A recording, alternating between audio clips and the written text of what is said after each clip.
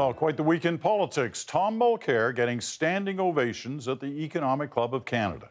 Justin Trudeau dropping dozens of policy statements. And Stephen Harper in a fighting mood, but still not moving the numbers in the Conservatives' favour. Andrew is in Toronto tonight, Chantal in Montreal, and the Huffington Post's Ottawa Bureau Chief Althea Raj in the nation's capital. Of those three things, what did you find the most interesting about the week, Andrew? Oh, for me, substantively, clearly the Liberal Democrat reform package. I just parenthetically like to see the guest list on the Economic Club thing before I get too excited about the standing ovations. But you could say that the Liberals, this was a sort of a Hail Mary pass, that they've been sinking fast in the polls.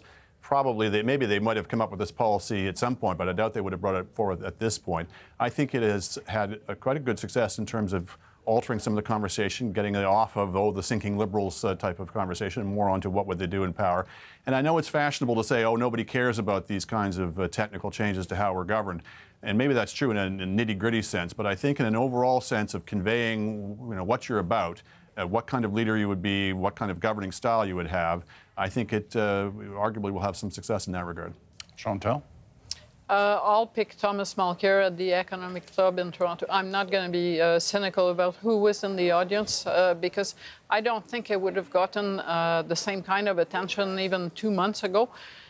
And I think that is a clear sign that people are really giving a second look to the NDP and looking at Thomas Mulcair differently. That may be good or it may be bad for Mr. Mulcair because the scrutiny now is going to become more intense.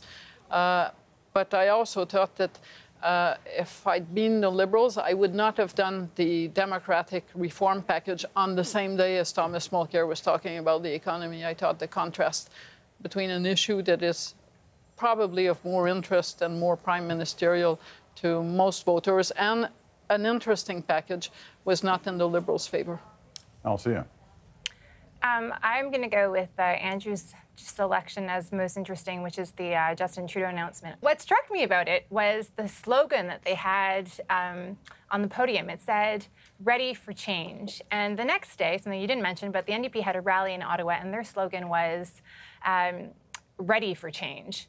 So real change, ready for change. And I think the whole idea of who best embodies change is really interesting. And they're both fighting for that 60% of Canadians who say they're ready for something new and they're tired of Stephen Harper. But how they go about doing it is really interesting. And I was actually surprised that the NDP didn't go with change you can trust, because it seems like the best thing that they have going for them is really Mr. Mulcair and sort of the dialogue around him about how he's, an experienced politician, and it speaks to Mr. Trudeau's inexperience.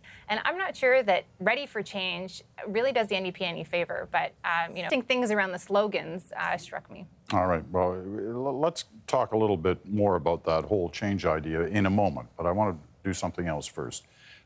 Chantal talked about, all the attention that Tom Mulcair is getting as a result of a variety of different things over the last month or 6 weeks.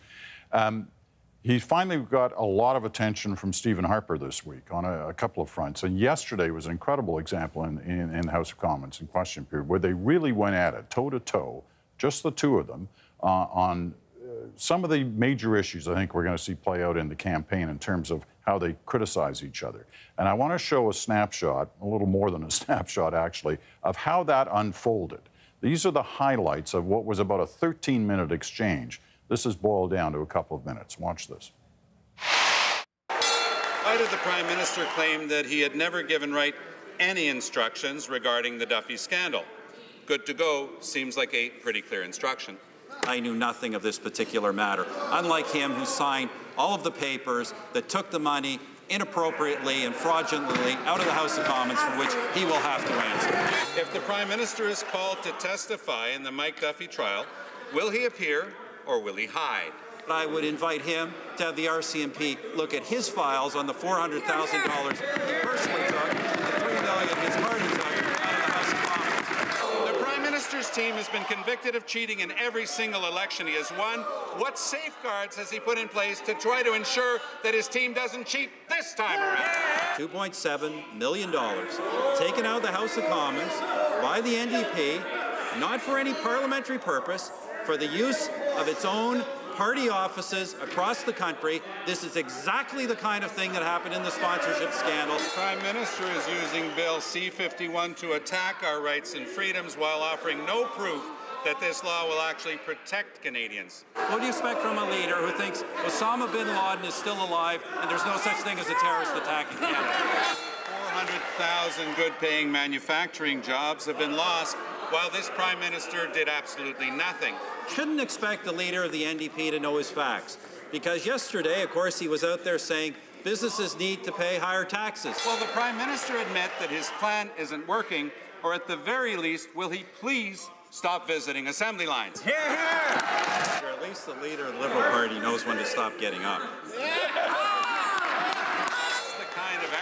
That could mean that this is the Prime Minister's last question period, so I hope he doesn't mind. We've got a couple more. So I remind the leader of the NDP it will be Canadians, not him, who decides the result of the next election. So Canadians have already decided, and they want change, Mr. Speaker. The kind of change Canadians are seeking is change that means more prosperity, lower taxes, greater trade. That's the kind of change they're looking for. They're not looking for the high tax, protectionist, anti-prosperity agenda of the NDP. All right. If you wanted a TV debate, you just saw one there, you know, encapsulating how they're both studying each other's, you know, past and agendas and going at it very much toe on toe. Chantal, what do you make of that? That it's very hard to be the third player in a game like that, and that this is a dynamics. Regardless of who you think won or lost, the Liberals can't like, because for whatever you may say about the arguments on both sides, and I would argue that a lot of this exchange was inside baseball to many Canadians, you saw two people who fit the frame of the two main contenders. And in the House of Commons, of course, because Justin Trudeau is the leader of the third party, it doesn't come across in the same way. But still, I think the dynamics of the next campaign, for many people, was expressed on that floor. And so it helped both Mr. Harper and Mr. Mulcair by each of them sending the message, it's one or the other. Andrew? Chantal's right that a lot of the substance of it might be inside baseball, but again, the optics of the Prime Minister and the leader of the NDP going toe-to-toe like that will not be lost on people. Remember, it wasn't so long ago that people were saying, oh, Tom Mulcair isn't good in Parliament, but what good is it doing him? He's not getting anywhere. He's not registering. He's way back in the polls. And over time, it does seem to have registered that this is a competent, serious adversary for the government, and those who have been looking to get rid of the government have increasingly been looking at the NDP. It doesn't mean that can't be turned around. But it does mean that for the governing party, the Conservatives certainly have to go after Mulcair now more than they have in the past. Ideally, of course, they'd like to keep the Liberals and the NDP in sort of perfect balance with each other. And for that reason, they've had to go soft on some of the sort of demonization they might have done in the past, because they don't want to come across quite as nasty as they have in the past, because that encourages people to search for one party to defeat them. So they've got a kind of a balancing act to go after Mulcair, to go after the NDP without being quite so nasty as they might have been in the past. All right, let me show you what popped up on the Conservative Facebook page just in the last 24 hours. And it's relevant because it's the first time this year that they've done an attack on the NDP. It's on this issue of whether Mulcair didn't know his facts, well, he didn't know his facts, talking about the corporate tax rate the other day. But they had that out on their Facebook page over these last 24 hours. When you go through that page, everything else has always been an attack Trudeau ad. So they're shifting in terms of where their target is. Althea, that exchange that we just witnessed, what's your take on it? Well, they're shifting, but not in a large swing, if you will. I think that today and yesterday were notable events, and I thought that the Prime Minister looked to be having a lot of fun attacking Mr. Mulcair for still thinking that Osama bin Laden might still be alive. Well, he just thought that the Americans may not have killed him. But in any case, he looked like he was having fun, and I agree. I think that this is kind of a snapshot of what we might see in the debates going forward. I think that the Conservatives did try to sort of prop up the NDP a little bit in the last couple of months, fearing that the NDP was not actually doing that well in areas that are concerning for them, for the Tories and the GTA, for example. But, you know, when you look at Ontario, for example, the NDP still is in third place. They're first place nationally, but their swing is really high in Quebec, and so it kind of offsets the numbers a little bit and perhaps gives them an appearance of having more momentum in certain key battleground ridings that they don't have. I don't think we're yet going to see a Conservative attack ad against Mulcair airing wall-to-wall on TV networks, as we're still seeing at the moment with Mr. Trudeau. But once we see that, I think we'll realize that the PMO is now more concerned about the NDP than the Liberals, and that is not the case at the moment. There's still far more you wanted to jump in on that? Can I just add that the last time that I watched a party give a leg up to the NDP because they thought it was in their interest was the Bloc Québécois, giving Tom Mulcair a pass in Outremont and in other ridings because they thought it would hurt the Liberals. There is a point, you can play this game, but there is a point where it becomes too late to stop someone who has momentum, and it's a very dangerous game to play. And I believe that if the Conservatives are really looking to win a fourth majority, they're going to have to do more than sit back and think that they can just stage manage the opposition division in their favor. Because when people decide that they're no longer voting for the Conservatives, and you see it in the polls, those poll numbers would suggest that some Conservative voters are actually shifting to the NDP. At some point, you have no friends left. You don't have enough to win. I'm going to show you a picture of Justin Trudeau. It's our photo op of the week for two reasons. One, there he is with, you know, if you want a big photo op with a big signature behind you, there it is, the Peace Tower.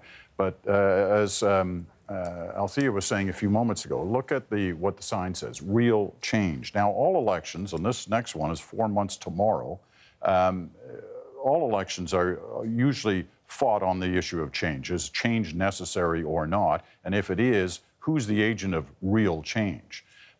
So we've seen both Mulcair and Trudeau in the sort of change battle this week. Who's ahead on that front, do you think, Andrew? I think the NDP has been, and I think this week will be interesting from that standpoint of can the Liberals regain some of that mantle. And obviously that slogan is aimed straight at the NDP. It's the slogan you could imagine the NDP running on. They had been, I think, until now saying, look, the Liberals might be a different party than the Conservatives, but it would be the same policy. So their emphasis has been on change of policy. I think, as I said earlier, I think the function of that democratic reform package is to say, well, real change is a change of governing style, a change of, we'd be more approachable, we'd be more open. And that's going to be the interesting question is for those voters who are searching around and are looking for change, what's the more important version of it? Is it change of policy or is it change of governing style? Chantal? I'm not convinced that this is a huge Liberal change, although there are shifts. I mean, the electoral reform changes, to my eye, one of the bigger changes. But I remember that Paul Martin came into office pledging to fix the democratic deficit. Then Michael Ignatieff went one more and tried to make that an issue in his campaign. And he did have quite a bit of material to go with.